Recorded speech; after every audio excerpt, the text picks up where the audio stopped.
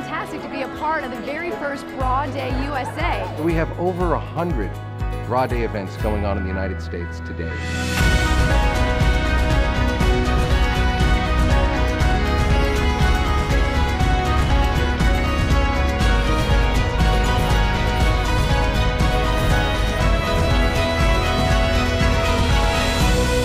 I want to officially welcome you to the national launch of this country's first ever Breast Reconstruction Awareness Day, known from this day forward as Bra Day USA.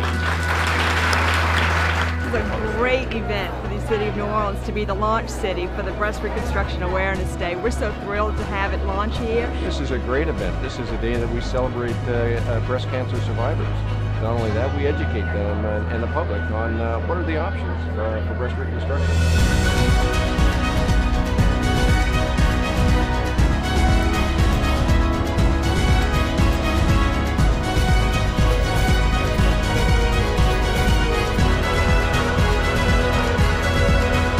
Bra Day USA! Congratulations to ASPS and the Foundation on this audacious and bold initiative to ensure that every breast cancer survivor is aware of her options for breast reconstruction and restoring her body image. We had an amazing turnout all over the country for Breast Reconstruction Awareness Day. I came here for Bra Day because I had the surgery 3 years ago. Being a breast reconstruction patient myself, lost a sister and a mom to breast cancer. Our goal is to close the gap on the shocking statistic that 7 of 10 women diagnosed with breast cancer are not being told of their breast reconstruction options.